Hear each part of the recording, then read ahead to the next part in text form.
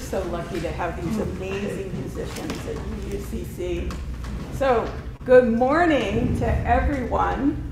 Welcome to the Unitarian Universalist Coastside community.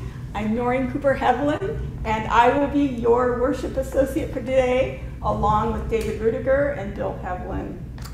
And a very warm welcome for those of you who are visiting for us for the first time. We're small enough we can pick you out.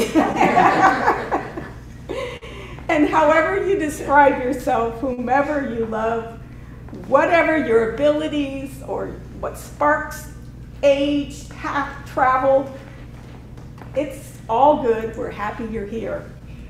And know that you are most welcome here.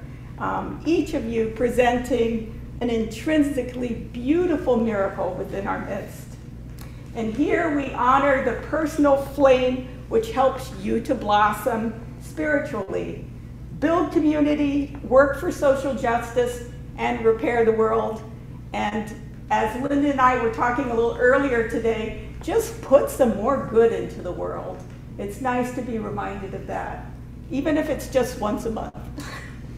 Okay, after all, what good is being part of a spiritual community if it does not teach you how to give and receive more love? Today, we warmly welcome back Reverend Stefanie Etzbach-Dale to the UUCC pulpit with a sermon entitled Love Exposed. And we are in the season of the high holy days in the Jewish tradition. And Yom Kippur ended last Monday, and Sukkot is now being celebrated through Sunday on Saturday. And Reverend Stefanie will inspire us on how the healing power of love is expressed during this important Jewish holiday. Thank you, Noreen. Good morning, everyone. Good morning. This is my first time in the Odd Fellows Hall, and it's wonderful to be here with you. We're at the turning point of the seasons right now, so I chose a reading by Jack Reamer, which is printed in your order of service, but we're going to read it together and just encourage you to let the words resonate, to fall where they will inside you, and to allow them to resonate for you. And I will begin. Now is the time for turning. The leaves are beginning to turn from green to red to orange. The birds are beginning to turn and are heading once more toward the south.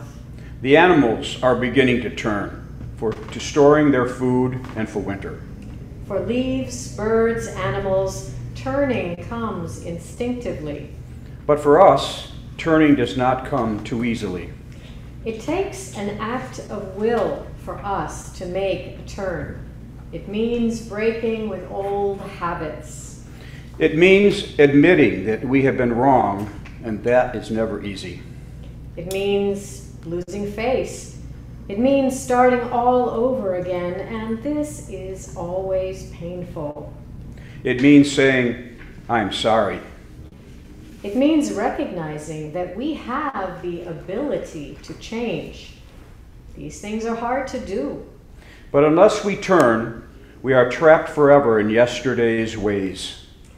God, help us to turn from callousness to sensitivity, from hostility to love, from pettiness to purpose, from envy to contentment, from carelessness to discipline, from fear to faith. Turn us around, O God, and bring us back toward you. Revive our lives as at the beginning. And turn us toward each other, God, for in isolation there is no life. And now we'll honor Yom Kippur with today's chalice lighting. The chalice lighting for Yom Kippur is by Reverend Vanessa Rush Southern. This chalice lighting is a ritual that unites us as Unitarian Universalists. And due to fire regulations, this particular chalice glows from battery power.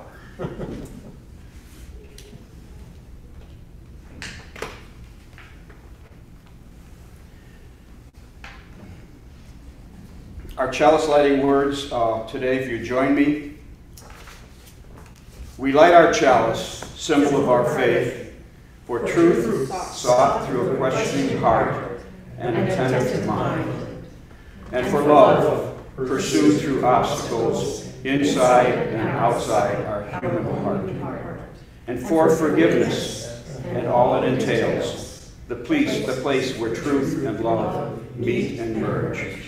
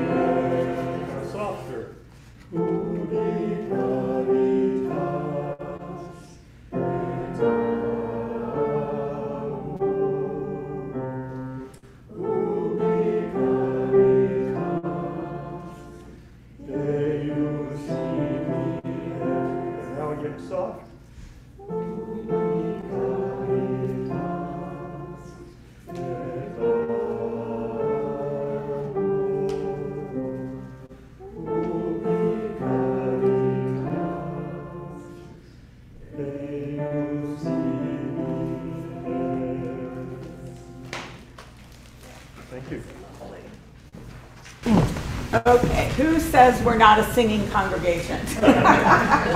We have this on tape now. So it is with my great pleasure to introduce Reverend Stefanie Etzbach-Dale, who's affiliated with the UU Church of Palo Alto.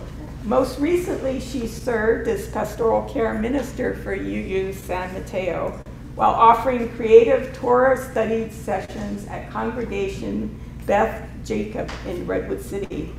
In her spiritual direction practice, she focuses on building spiritual courage, resilience, and joy through private spiritual direction sessions, group retreats and workshops, public speaking, and art. She's really a very talented artist. If you get a chance, you should follow her Facebook page. It's pretty amazing, the artwork she puts out. To find out more, please visit her website at tendingspirit.com. Reverend Stefanie. Thank you very much. It is a joy to be with you all again and to see some familiar faces. Lovely to be in this space. So this month's theme, I was told, is love. And I was a little surprised because very often love is associated with February. But the fact is, love is a timeless theme. Love is a theme that should be woven through every month, every week. So I'm at this transition point in my life right now, in particular with my professional life. And so I was thinking about what I love most about my ministry, which again is changing, it's turning a bit.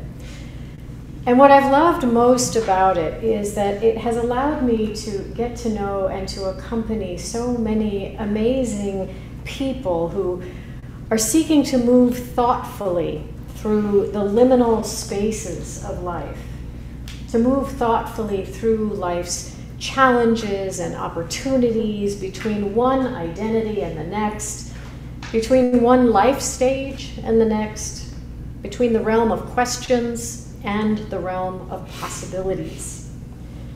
So along those lines, a while back, I was approached by a young, newly engaged couple, sorting through their hopes, their expectations, and fears around marriage, wanting to have their wedding be about more than just the fancy outfits and the venue and the cake.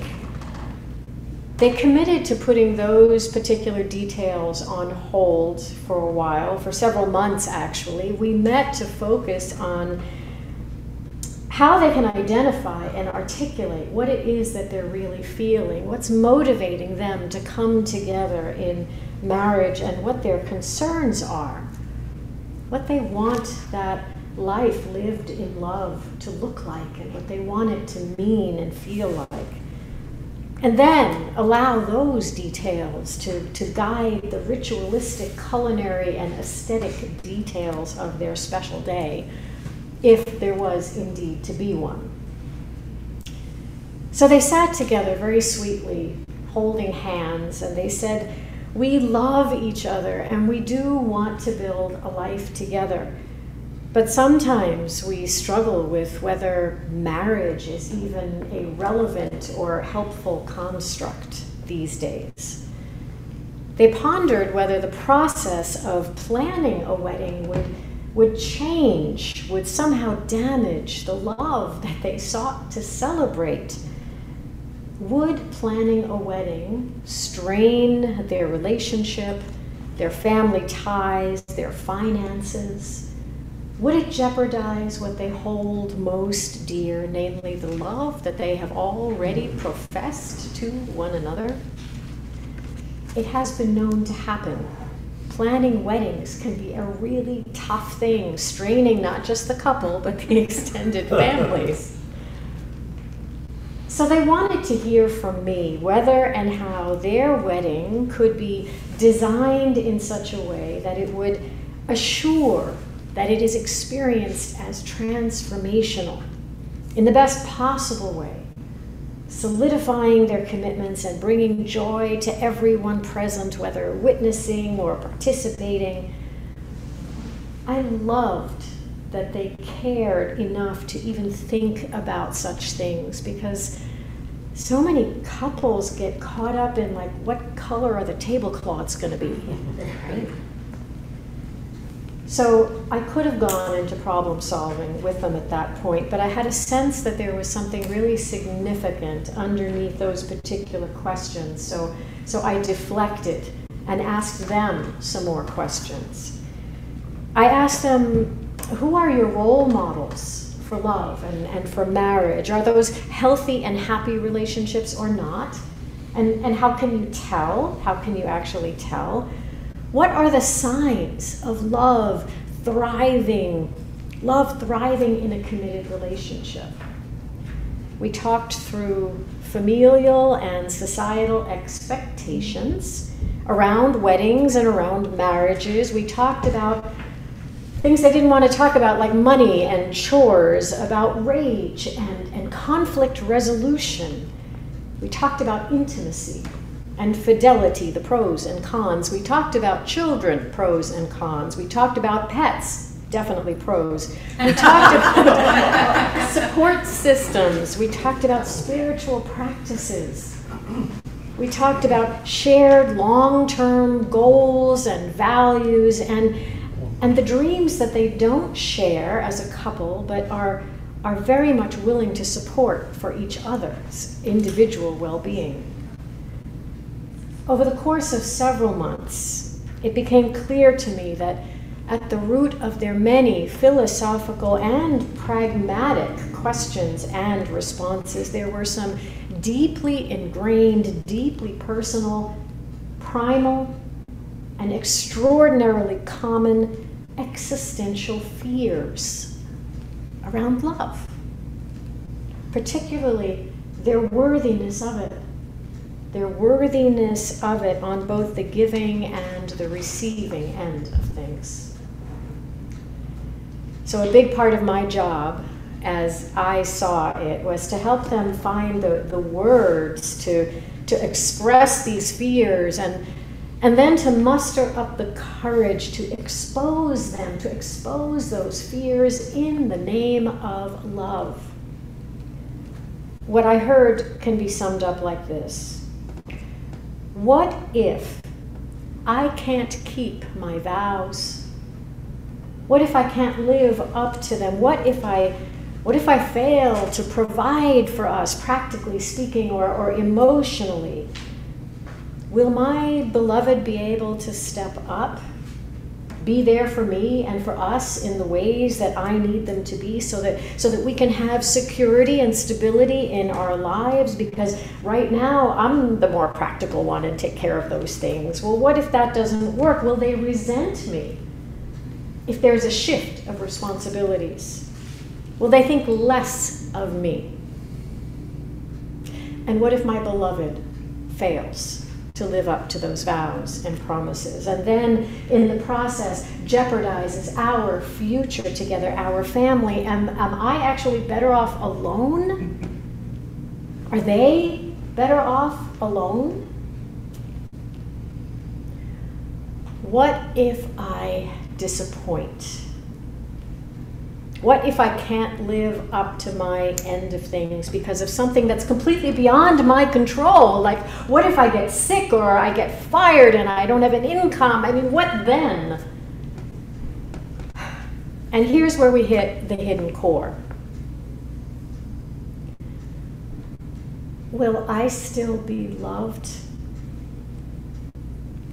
Will they leave me? Will I end up alone after all that? What is the point even of making vows and promises when there are no guarantees that we can live up to them? What indeed? The air thickened with the terror that had finally been named. A terror that I would hazard to say has defined the human condition since the evolution of consciousness. The fact is, most of us walk around terrified. No matter how well put together we are, no matter how much we may smile and be confident in certain areas of our lives, underneath all of that there is a terror. And I speak from experience, my own. There is terror. There's terror of being exposed as less than in perfect control of everything. There is terror of rejection and abandonment, of not being worthy of someone else's love. There is terror of disappointing others. There is terror even when we smile. There is terror even when we make plans and when we make promises and vows. There is terror. Even when we sign the mortgage papers, especially when we sign the mortgage papers. Whew. Most of us yearn to feel confident, to feel safe and secure in this world, to live in comfort and in simplicity and with predictability. And from generation to generation, we do find ways to live our lives and to weave our lives around that particular yearning, around that hope. Now, ideally, we have been raised in love and safety. Ideally, deep down, we do feel reasonably secure in the presence of those we love and those who proclaim to love us. Ideally, we learn over time to trust love even more and to draw near to those who affirm and protect us and to offer our own love and protection. But there are at least two problems with these ideal scenarios. The first is that far too many of us do not experience that ideal. Too many of us grow up in neglect and abuse.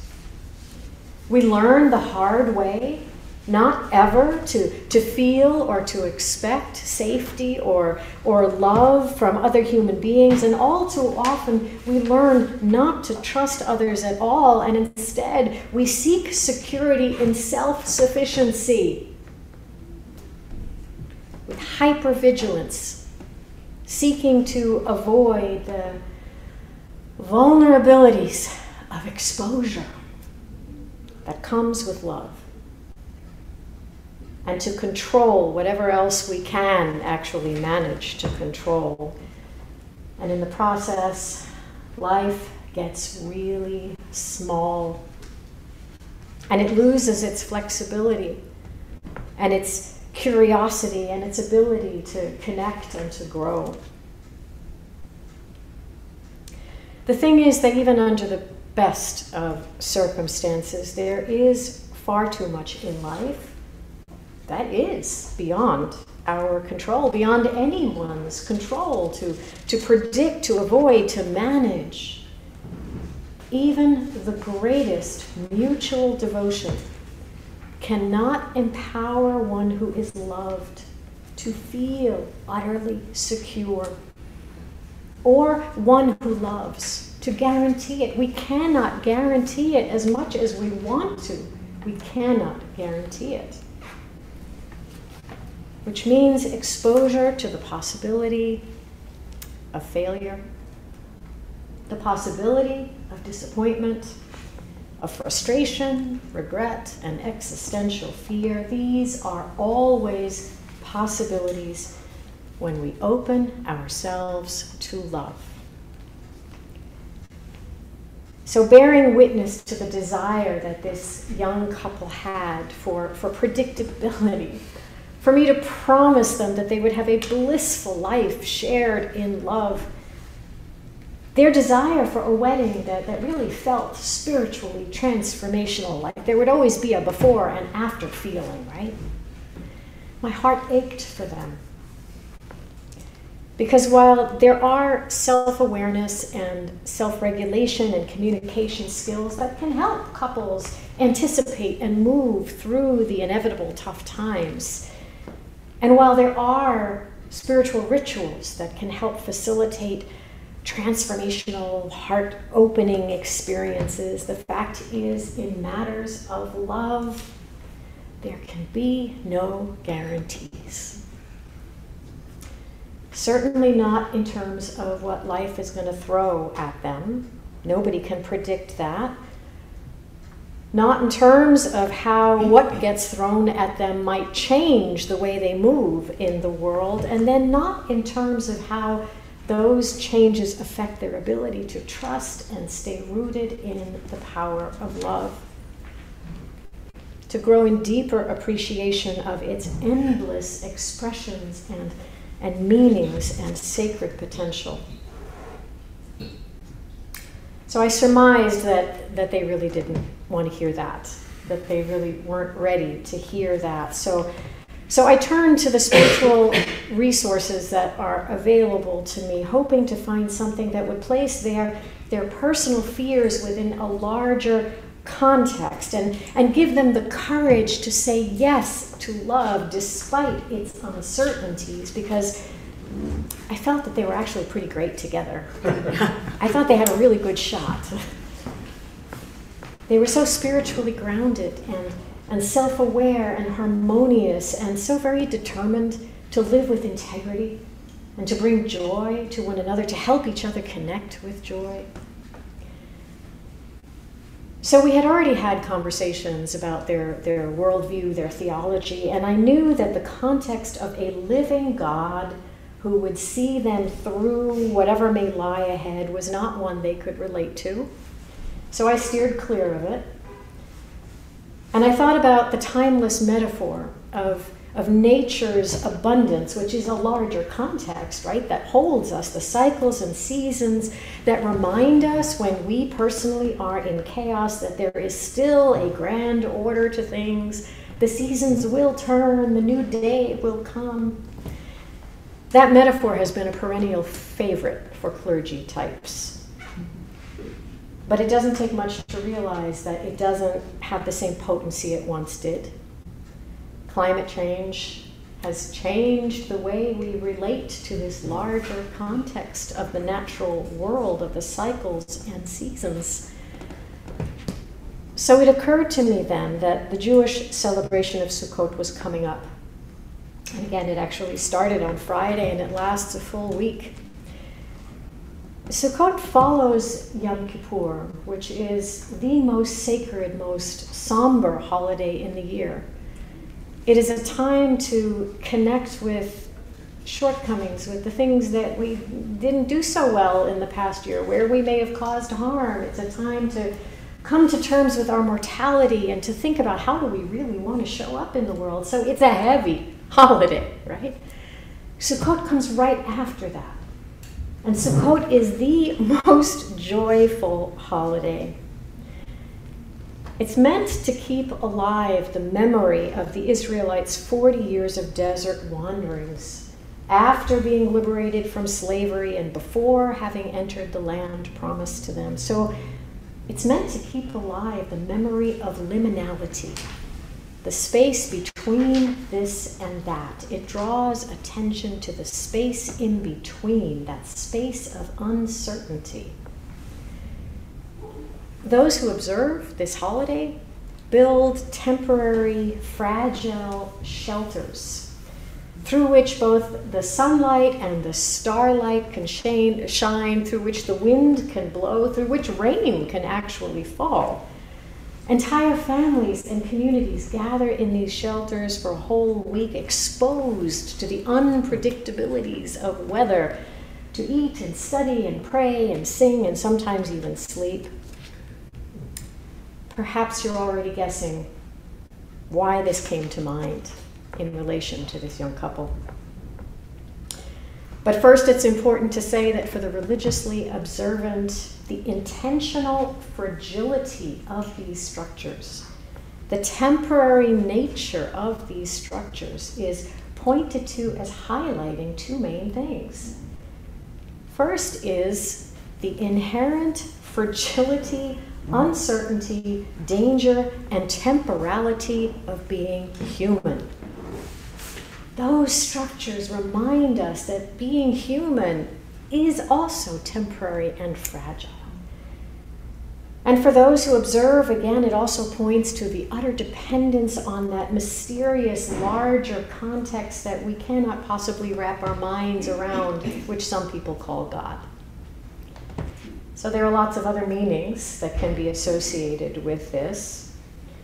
For me, in thinking of this young couple, I felt moved to connect with meanings that would be accessible to them as a couple who struggle with the idea of a God whose acts of liberation preference one people over another people. I wasn't going to go there. But here's what I saw fit to share with them. To build on the first point, the inherent fragility and uncertainty and danger of being human.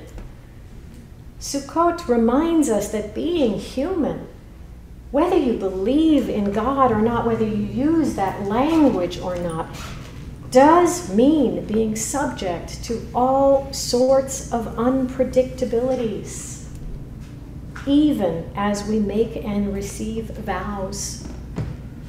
Sukkot is actually experienced by many people as a kind of wedding, a week-long wedding celebration, the location of which reinforces that despite our highest intentions, there are all sorts of things beyond our control, because love exposes us. Love exposes us. We can as little guarantee someone else's comfort and security as expect them to be fully responsible for our own. So the message is, let us love one another as best we can. Let us celebrate love. And if it starts raining, we'll deal with that when it happens. The shelters erected for Sukkot year after year are a powerful metaphor for the larger context of life itself, which is mysterious and fragile and temporary. It is a liminal space. defined for each and every one of us by the mysterious uncertainties that arise between birth and death. These are in and of themselves mysteries. Life has no guarantees, but it is worth it. Like Asuka, life itself is a fragile space in which uncertainties, vulnerabilities, and fears can and do arise and become exposed all the time. So it behooves us, I said to them, it behooves us to draw near, and I don't use that word very often, behooves us. It behooves us to draw near to one another within life's fragile walls, however temporary, however not to code they might be, however unpredictable. Let us draw near to one another and create for one another as much comfort and support as possible for as long as possible until the rains come in and the wind blows. Thinking of this couple's desire for a transformational wedding ceremony, I remembered that Rabbi Alan Liu of the Institute for Jewish Spirituality wrote that transformation requires that we be willing to enter a realm beyond the one we usually occupy. So that's what I invited this couple to do, to let go of their focus on seeking security within the realm of certainty, to be willing to enter the realm of vulnerability, of uncertainty, of exposure together, day by day, year by year. The wedding is set for 2 weeks from today. I don't know what color the tablecloths are. With hearts opened and exposed in love, my wish for them is that they long draw near to one another in joy and in awe and in gratitude for life's precious fragility and the privilege of finding one another and being able to share love. And may we likewise draw near this day and every day to one another and to the love that holds aloft the heavens, at least for the time being, and turns the seasons and opens and transforms human hearts. So may it be.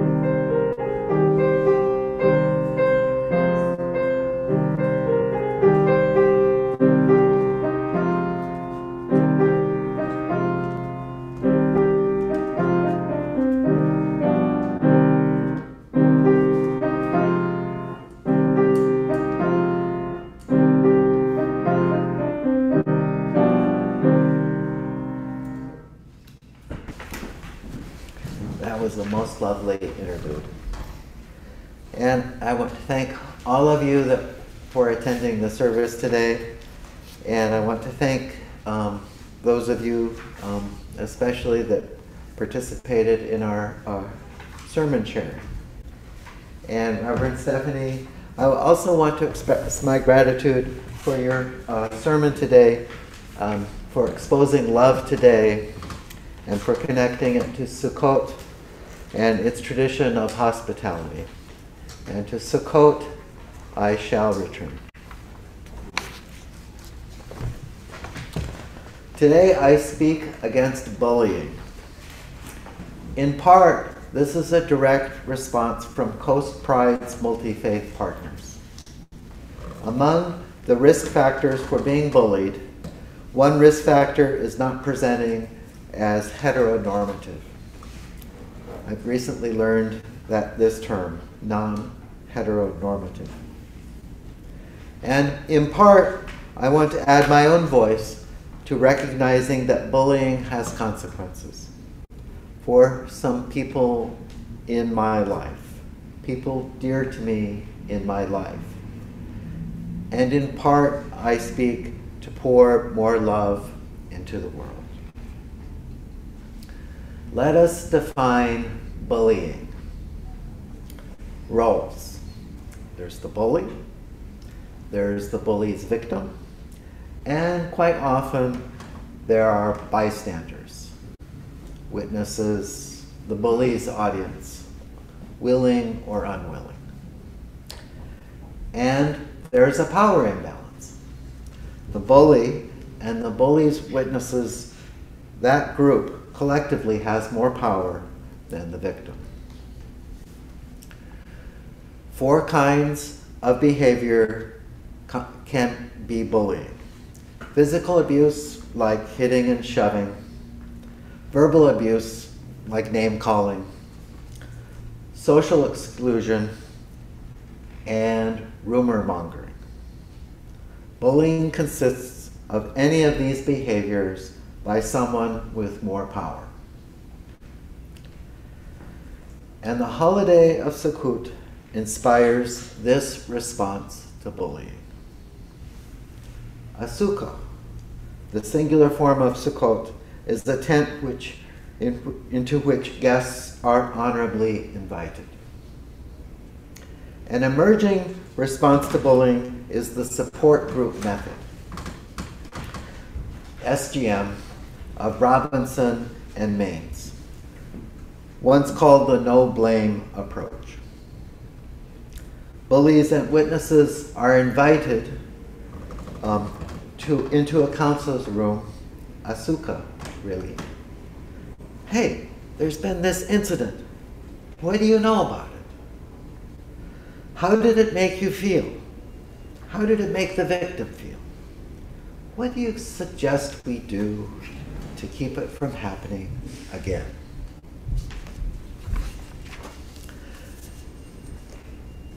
And into another counselor's room, another sukkah, the victim is invited. Hey, there's been this incident. What do you know about it? How did it make you feel? What kind of help do you need so it doesn't happen again?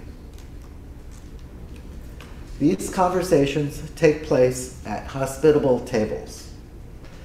The questions are not asked across the table, interrogation style. They're not asked with blame. They are asked from the same side of the table, friend style, ally style, and with follow-up. How's it all working out? And unlike punishing the bully, which mirrors uncomfortably the bully versus victim power dynamic, this series of Sukkah SGM conversations model something else. Collaborative relationships as an ideal adult behavior. And research shows SGM works pretty well, particularly after follow-up. And in a curious or perhaps deliberate symmetry with Sukkot, SGM actually has 7 steps, like the 7 days of Sukkot. Sukkot's hospitality, Sukkot's love exposes an ideal for all of us to grow into. To grow in empathy, to grow in empathic action, to pour more love into the world. And that's why we're here, why we come back, and why we follow up. Thanks to all of you for entering our Sukkah today up here in Oddfellows Hall. And to donate by check, Those instructions are in the order of service. The main thing is to make out the check to UUSM, the UUs of San Mateo, while noting UUCC in the memo field. I'll put the link in the chat.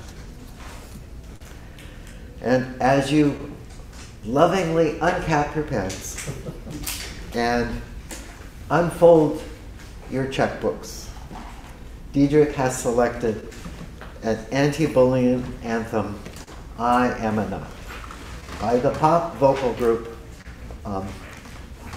Chimorelli. On the third page of the order of service, you can follow the lyrics while Diedrich plays this inspirational song.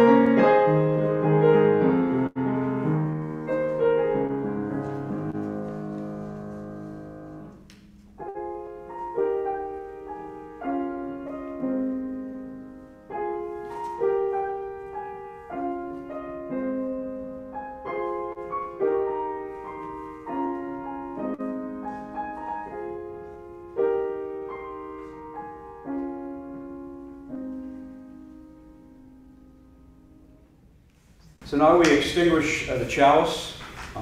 Please read with me.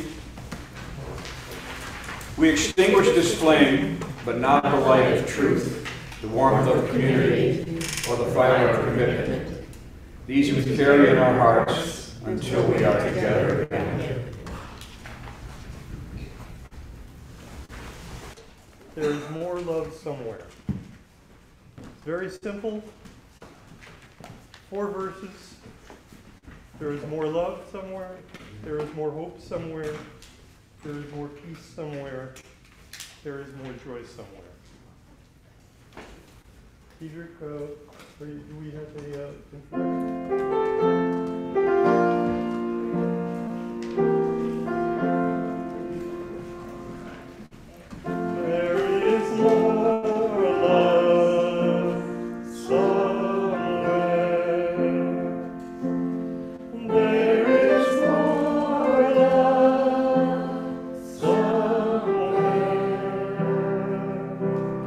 I'm gonna keep on till I